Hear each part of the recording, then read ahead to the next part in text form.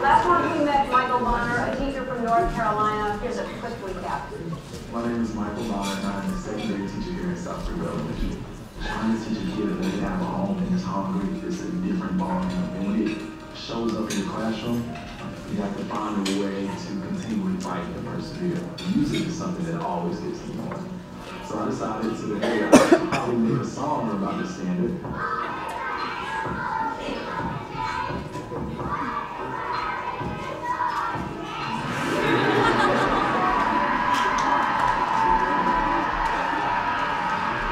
Teachers should get more attention than I get, and then people, just because I do what I do. I mean, I'm glad I have a platform to show off people like you. You should be getting this attention. Earlier this season, we partnered with Walmart. They helped a surprising preserving school in need, and when they heard about your story, they wanted to help as well. So they're going to give South Greenville Elementary a check for $25,000.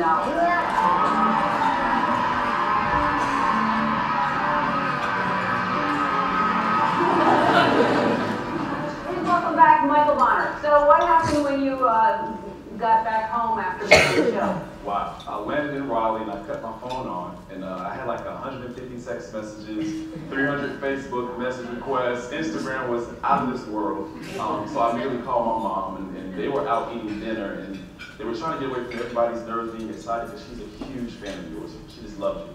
And they said they couldn't even eat. They ordered like $50 worth of food and couldn't even eat because they were so excited. So things have changed there.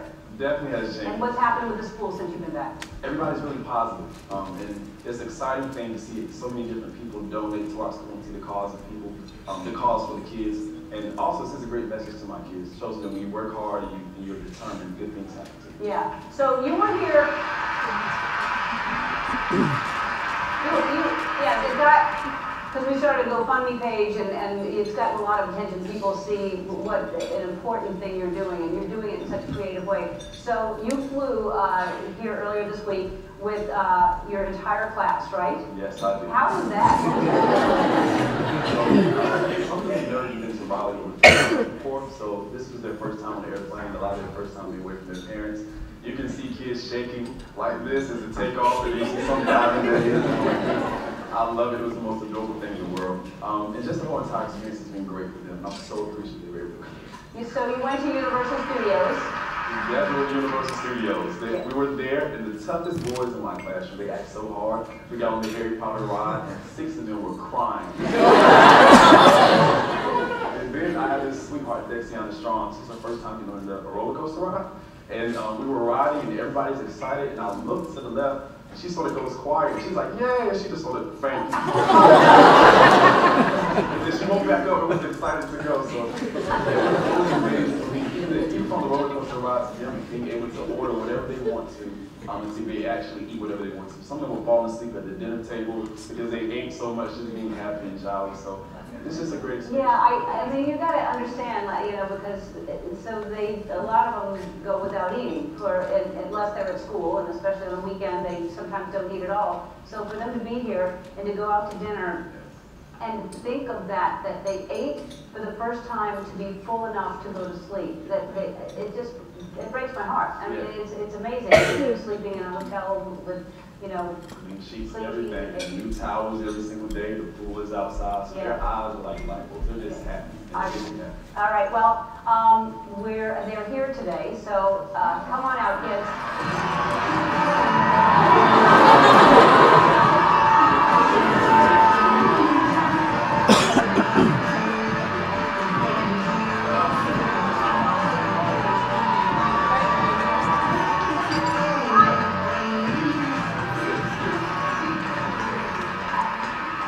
Like I said, we started a GoFundMe page.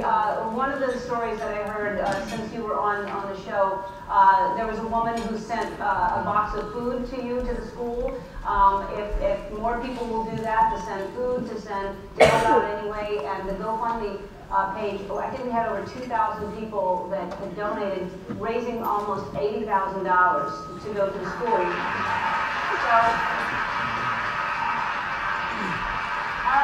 Our friends at Walmart are passionate about helping people live better, and they want to help you continue to make a positive impact. Raising your GoFundMe to over $1 million.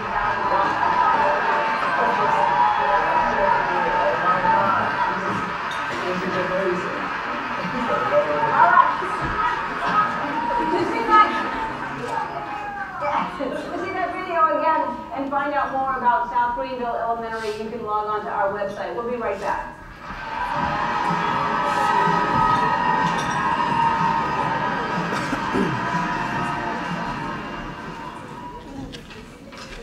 I have one other comment to make, and I was sharing this with Amy when we were driving up, because this is a quote from Frederick Douglass that I understand is one of Michael's favorite quotes, and this touched both of us tremendously. It is easier to build strong children than to repair broken men. And with that, I give you Michael Bonner.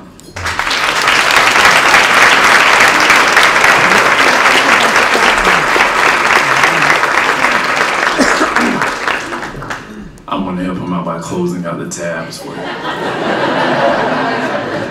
No problem.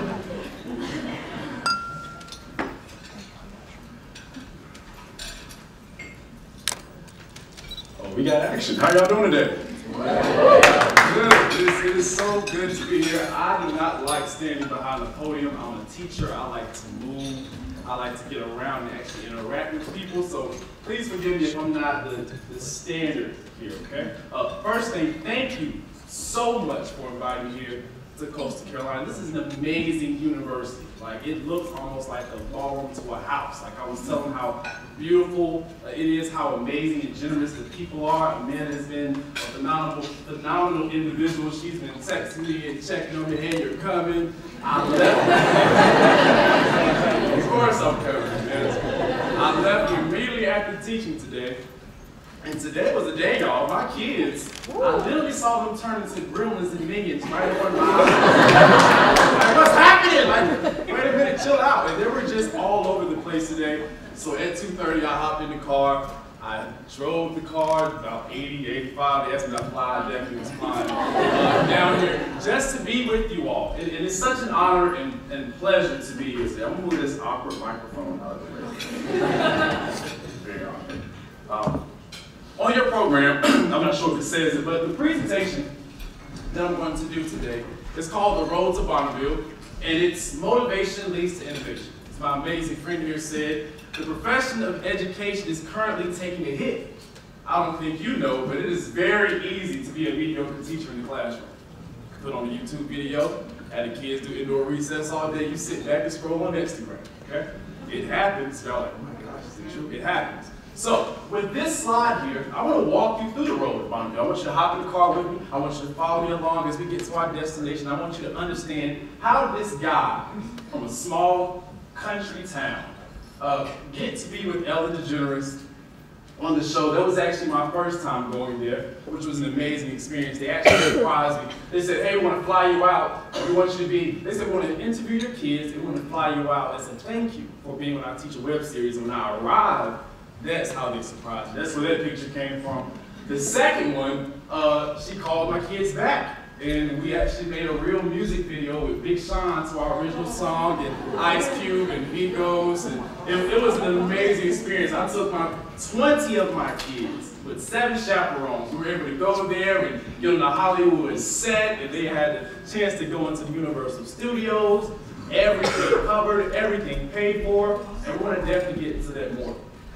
But people often see the picture, but they don't understand the toll that it takes inside of education. Teaching is the greatest profession in the world, hands down. I don't care what anybody says. Every profession leads back to being a teacher. But what people do not understand is there's a certain type of grind that happens inside of teaching, that it wears on you emotionally, physically, spiritually, mentally. Before you know it, you can be so sick and tired of teaching, you're just sitting there and just don't even want to be at work anymore. And I want to make sure I highlight that process because that is an important, critical exit on the road to Bonneville. I was talking here with the teachers here, and you can sort of hear the underlying tone, how hard we work every single day just so we can make sure that we produce excellence inside of the classroom. So I'm going to tell you, how did I get here? Y'all see this GIF? You can see it on the TVs. This is from the movie Bad Teacher. Raise your hand if you've seen Bad Teacher before. Yeah. Now, not the movie. This part is what I want to highlight. This was me 3 years ago.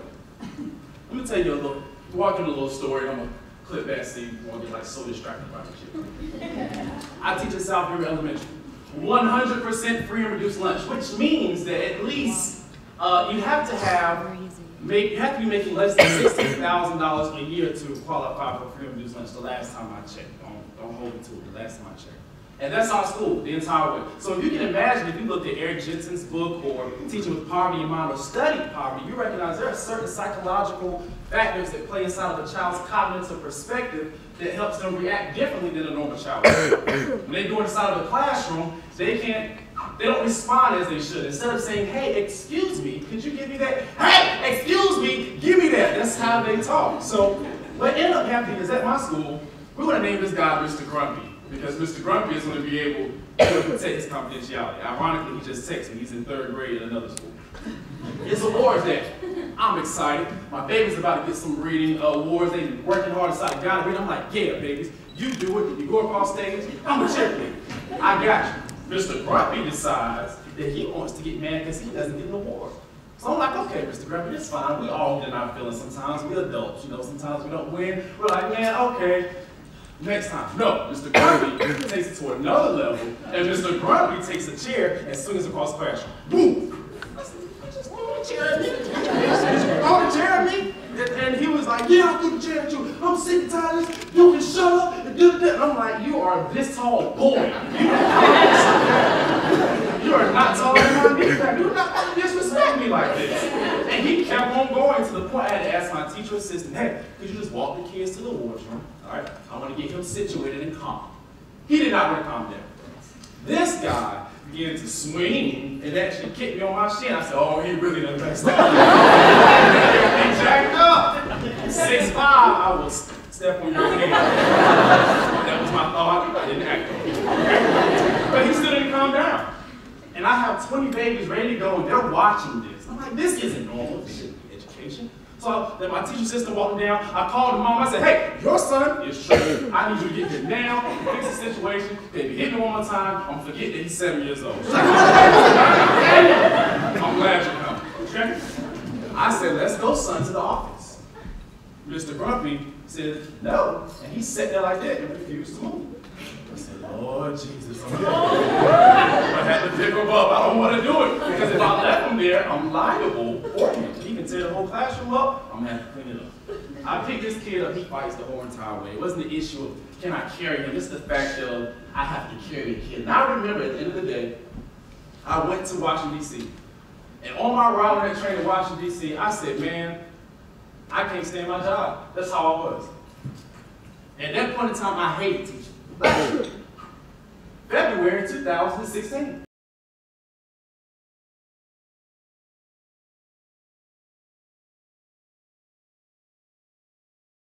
I had to make a decision. If I really wanted to be a great educator, if I wanted to last in this profession of teaching, which we all know is an amazing career but can be extremely tough, I have to change something. So I'm going to tell you the 3 things that I did as a teacher that helped me get to where I'm at today. 3 simple things. Please, this is so true. And when you become a teacher, they cancel on Monday meetings after you've been teaching all day, you'll be in our classroom. And it's fun for a moment, right? But what ends up happening is, those meetings sometimes are beneficial.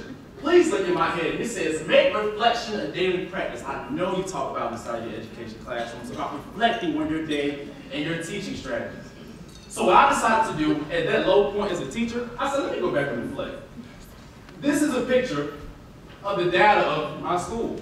You know, it's no moving chips, so you can actually check it out behind your table. And I want you to get a good look at it because data is extremely important. Every decision that you do should be driven by data. And we're completely honest, we experience with data every day. Say perhaps there was this fine young lady in here and I got a number and I'm like, hey, how are you doing? We exchange numbers and I text her and she doesn't respond. Okay, maybe something's wrong. But if I text her 2 times and she doesn't respond, that data is an indicator, brother, she's not feeling you. We interact with data every single day. So on the board, on this amazing projector on the TVs around you, this is the test scores from math and the proficiency percentage. As you can see, South Greenwood Elementary, 32.4%. The state of North Carolina is at an average of 62.3%, and if you look at the bottom 4 schools in the surrounding areas of Pitt County, 81% at Winter-Green, 67% at Chicago, 67% at Ridgewood, and Eastern is at 66%. And it dawned on me that I am a part of that 32.4%. And as much as I hated teaching at that moment, I still had to look at the data that I contributed to and figure out what can I do to become a better educator so I don't go in the classroom and just feel the body of the teacher, just to take up a paycheck. So what I did was, I made sure I met with my principal, Miss Lynch. My administrator, y'all, she's about this tall. She hates saying this, literally, she's like this tall. But she has 2 master's degrees, National Board of Education certificate, and she's getting her doctorate while she's pregnant and she's engaged. She's like an educational Goku from Dragon Ball Z or something. Like, it's ridiculous. And she's very stoic, so she can tell you stuff about yourself, and she's not even smiling. She's like, no, you need to change that lesson. And then she walks off real quick. But I met with her because I said, I need you to help me. Think about it. We should not wake up every day just to be average. We should actually wake up every day to be the best that we can be. If you're okay with waking up being average and not taking advantage of the opportunities that you've been blessed with, you need to change your mindset. I said, help me as an educator. Tell me what I need to do so I can be better. I remember sitting down with her, we were covering topics of guided reading, classroom management, differentiating your lessons with your students, really looking at your data and digging down to make sure that you're really addressing the needs that the children have. And it was a long meeting, but that meeting was beneficial. And it helped me. I played basketball at Winston-Salem State University. I was a guard. And what happens is, as a guard, you know, because March Madness just ended right then. I'm not a Tar Heel fan, but just shout out to them. And I remember, when you play college athletics, there's something called a scouting report. And a scouting report lets you know about the individual you're about to face. So say we have the amazing dean here who's on a scouting report. It would be, hey, he's a great shooter, he works well with his teammates, but he's not great at defense. Me being the opposing player, I know all I got to do is go at him, he's not going to be able to defend me well based on the scouting report. And as a teacher, I wanted to make sure when I brought up on the scouting report or the EVOS data is projected about me, that it's saying good things about me. I don't know why people are so scared of being told what you're doing wrong, but sometimes in life, as you mature as an educator, you have to be comfortable with constructive criticism because it's supposed to help you. You can't take offense to it. So at that point, in that low point in my life, when I was ready to quit, I had to be humble enough to receive all the information from my teacher and from my boss, and Lord knows she let me have it. She did let me have it. And this was my reaction at first. Who are you talking to? And honestly, this is some teacher's response. This is something, you go inside a teacher classroom, you want to and tell her about how she's not differentiating her lesson. You ain't seen my kids. You don't know what I teach with every day. And the second point to this, first you're supposed to reflect. The second is convert constructive criticism or negativity into fuel. People, like I said in the last point, they often get really offensive about being told what you need to work on. And as I sit here and I look at it, it says, often people allow negativity to become a roadblock instead of using it for fuel to power forward. I think it's one of the unique things about me. You can say negative things and stuff about me, and all I want to do is, as I model for my kids, is change it to fuel to be better. For example, I've heard it all. When I first got to Pitt County, it was like, hey, what do you do? Oh, I'm a teacher. Oh, you coach PE? Well, I got to coach PE. What are you talking about? Or, even more serious, I've heard this comes from teachers too. The only reason why he went to Ellen because he's a black male working with black kids, or you just hear all types of stuff. And what I have found that you need to recognize and do is convert it into fuel. At that point in time, I was hearing those stereotypes. His kids are engaged, but are they really learning anything? That's what I was hearing at that point in time. So I took it to myself, okay, they're saying that. I'm not going to get mad. I'm not going to get in a gossip battle with human adults. Okay, we're supposed to be adults here. I'm going to take what you're saying, and I'm going to become better. And that's why I love that quote by Michelle Obama stating that when they go low, we definitely have to go high. And it pays off, as you can see from the Ellen stuff. If I would have responded to those comments, I'm quite sure I would have gotten into some type of dumb verbal battle with the teacher and lost that opportunity instead of working to be creative. This is my last point with number 3. As I close, and this is the most critical one. And for you, this guy, Steph Curry.